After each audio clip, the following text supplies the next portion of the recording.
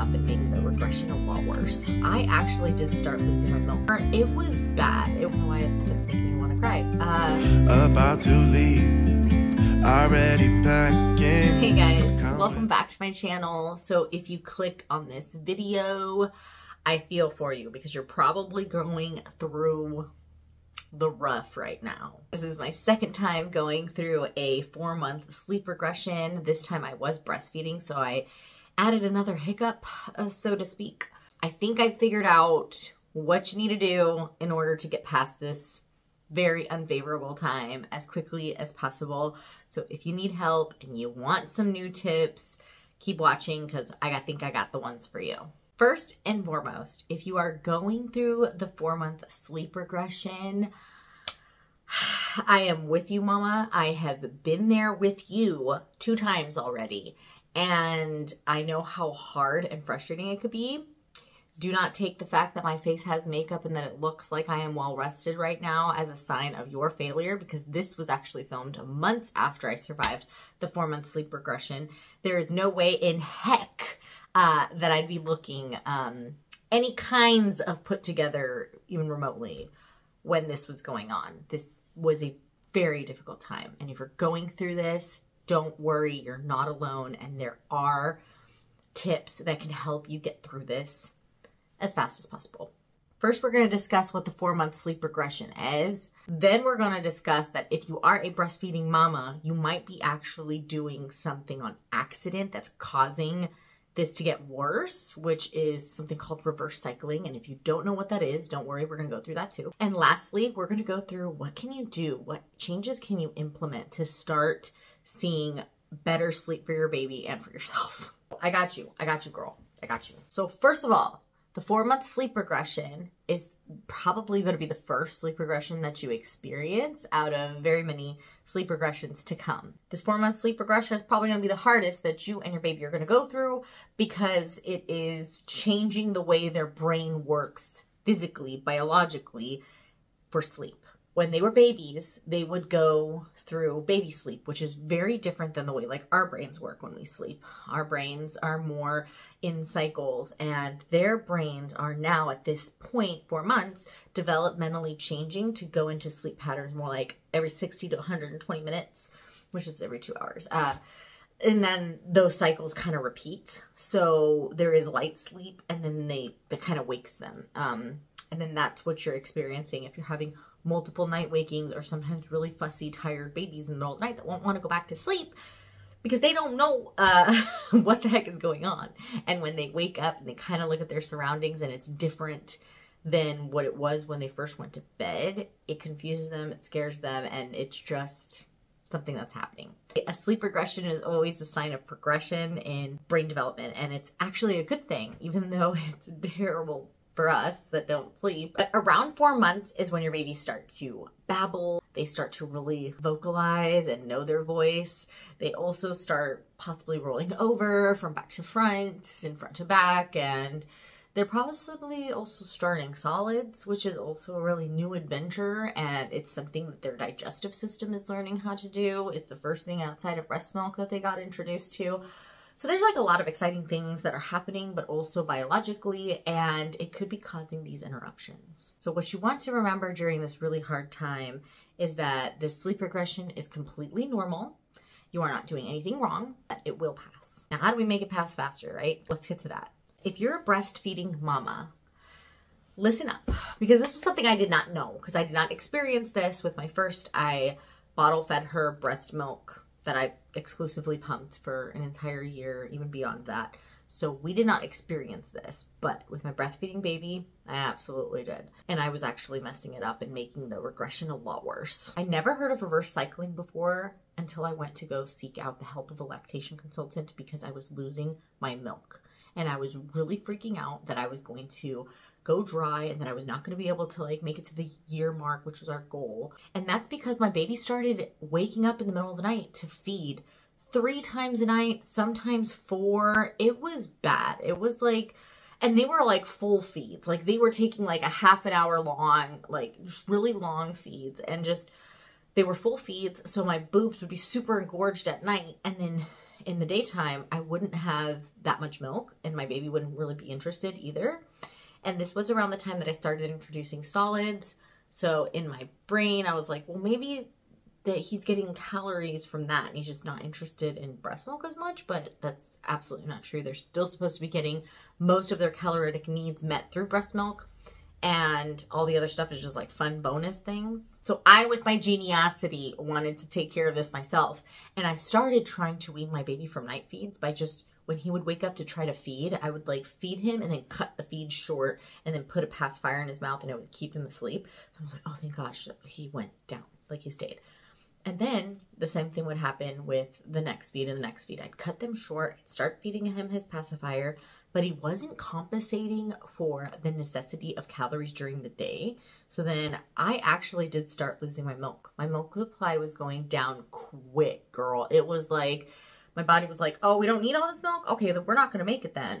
Nighttime or daytime, like nothing. And it was so traumatizing. Like I would pump to try to get some milk out during the day and nothing would come out at all. And I'm just like, oh my God. And then at night, I wouldn't feel engorged anymore like I used to because I stopped those night feeds, like cutting them short. It was really, really scary. And that's when I went to lactation and they told me, okay, no, you need to just extend the feeds, pushing them back time-wise, but do not cut them shorter because he still needs to meet his calorie needs. And right now he's meeting them at night. So reverse cycling is just when they're getting their calories met at night and not so much during the day. And a couple reasons why this can happen is, the most common one is that they take longer naps during the day. So during the day, when they're getting those longer naps, you're probably prioritizing when you keep them awake that they're just more interested in things. They're seeing more activity, so they're less likely to want to be on the boob as long because they're getting distracted. And you kind of just move on because you just assume that, oh, they got what they needed and let's like play and do all the other things because we have a wake window to tend to now. And that is not what you're supposed to be doing. Those wake windows are supposed to be a little bit longer and in the day. And those naps are supposed to be cut shorter than, I mean, my baby was going for like 3 hours, sometimes 4. And I would just let him sleep because I thought, you don't wake a sleeping baby, right? False. You are absolutely supposed to wake a sleeping baby sometimes so that these things don't happen, like reverse cycling and etc. So you really want to be prioritizing those daytime feeds. And you want to make sure that there's at least the least amount of distractions as possible so that that way your baby can actually get a full meal out of you. What I started doing is I would pump and store my milk and then add it to like the puree mixture so that that way he would get calories during the day and not want to wake me at night. But also I'd be pumping during the day so I could be telling my boobs to produce during the day and not so much at night because then I didn't want to lose my milk and this was the goal. So I really had to work at trying to bring my milk supply back. We are beyond the year point and he's still breastfeeding, so we made it, guys. Listen up, prioritize those day feeds, prioritize your day pumping. Yes, you will be exhausted because those midnight feeds are still gonna happen. Those weaning sessions are more like prolong the amount of time until he wakes up to feed. Well, he just woke up, so what do? Do the pacifier thing, do the like, you know, feed a little bit, but then cut it off and then give him a full feed like an hour later. It's gonna be so exhausting, but you will get through this. The last tip that I will give you, and this might not be your cup of tea because I know a lot of people that are either co-sleeping or they have their baby still in the room with them, which is recommended. I mean, you're supposed to. I mean, I kept my baby in my room until he was 6 months old, 7 months old, no, 8 months old, no, 10 months old. Oh my gosh. Okay, this brain is already like erasing things because it's like, girl, we don't want to forget about that. That was traumatizing. It was scary. It was crazy. We survived, but we don't want to go back there. And then at 4 months, I made it a priority to only sleep him at night, any nap, anything like that, in his crib, his bassinet next to me, but just like not on me and away from me and whatever. And all the things. Sometimes like in the middle of the night, like he would start in the bassinet and then I'd bring him into bed with me to like breastfeed him. And then I would just let him go into that little cot, the safe sleep cot or whatever, which no cot is actually safe sleep in the US, at least it's not approved for safe sleep. But sometimes you get desperate and you're like, I'm going to do what I got to do to survive. And like the baby would sleep in the bed with us. And like, yeah, I stopped that at 4 months because they sleep so much better when they're independent, and especially if they're able to like roll and stuff, like it's just a lot safer for them to be on their own. So make sure that those wake windows are going now a little longer. Instead of the 1.5 hour wake windows, you want more like a 2 hour wake window, especially that first one, like 2 hours, no more than. And then the middle one, like 3 hours at the most. And then, you know, you kind of want to just start slowly extending those wake windows. Do it at a 15-minute increment at a time, because 15 minutes isn't enough for their brain to go OODA looped, but it is enough time to start edging towards the wake windows that you want, the desirable ones for this age. The thing that I think did the biggest difference from getting out of this 4-month sleep regression hell was putting them in a nighttime routine, so to speak. Starting a routine to kind of tell their brains, to kind of tell them that this is what we do and this is what we do next, and then it's sleep. So whatever that routine looks like to you, and it might be stupid. Like I had to implement things that we would do because we didn't have a routine. We would just do what we always do. We breastfeed, I put them down, and that's it. But now we had to add things that kind of make it like a ritual, so to speak, a sleep time ritual, to like let their little brains know, like, hey, get ready, we're gonna go to sleep. And it could be as simple as I'm putting you in your pajamas. I'm gonna rub some lotion on your legs. I'm going to read you a book, give you your pacifier, and put you to sleep. For me, it was, I did that, and then I think I had it complicated just a little bit more to have more steps or more pronounced steps for my baby to know that it was time for the big sleep, which is the nighttime sleep, the one that you're supposed to be down for, that is very, very different than the naps. I would not do this routine with the naps, but I do it with the nighttime, the big sleep routine. So, what I would do is I would walk into the room, turn on the sound machine. There's a tiny little light that's like a little like starlight kind of situation. I would turn that on. So it would not be the regular light that turns on in the room. It's a lot dimmer and it kind of sets the mood. I put him in his pajamas. I rubbed lotion on his legs. I'd read him 2 or 3 books. And then I'd say, okay, all done. It's time to go to sleep. And the sound machine is still on. And I would turn off the little twinkle light that's in the corner, and then it was like pitch black in there. Then that's when I would breastfeed him and put him to bed with his pony.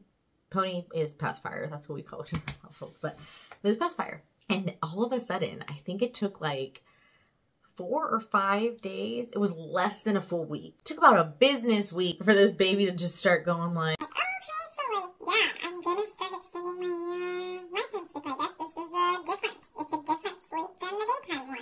And it only started with like the first stretch was like 3.5 hours, which was big for us. Okay. At this time, like it was like, oh, he didn't wake me up in an hour and a half after putting him down. Like that's cool. That's crazy.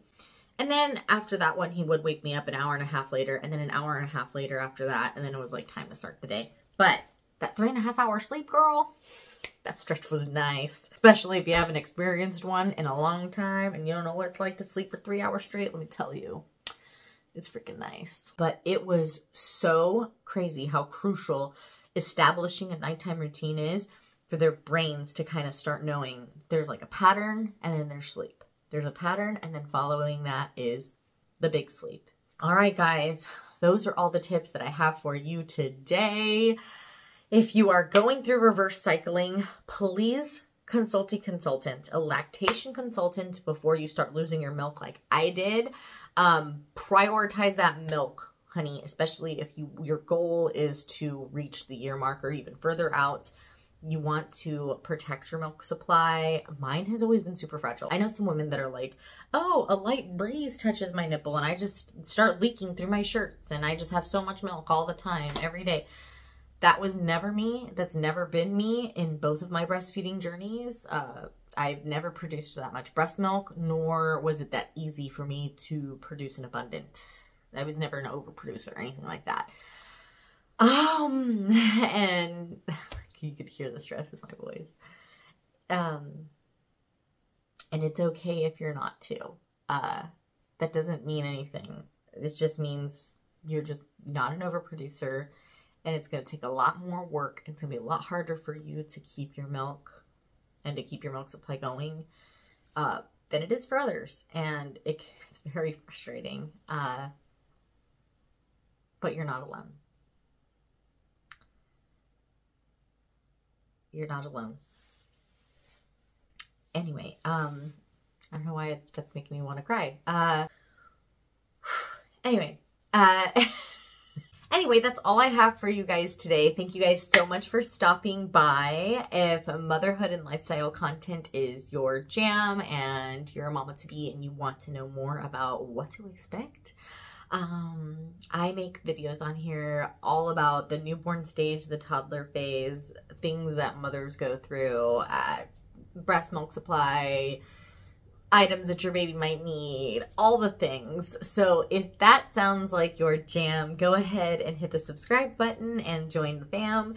And I'd really appreciate you hitting that like button, because that tells YouTube that somebody out there liked this video and that therefore they should try to push it out to more mamas like you. So yeah, I'd really appreciate that, guys, and I hope to see you guys in the next one. Bye. You glue all the pieces back together. Yeah, you take all my wrongs and make them better. Yeah, you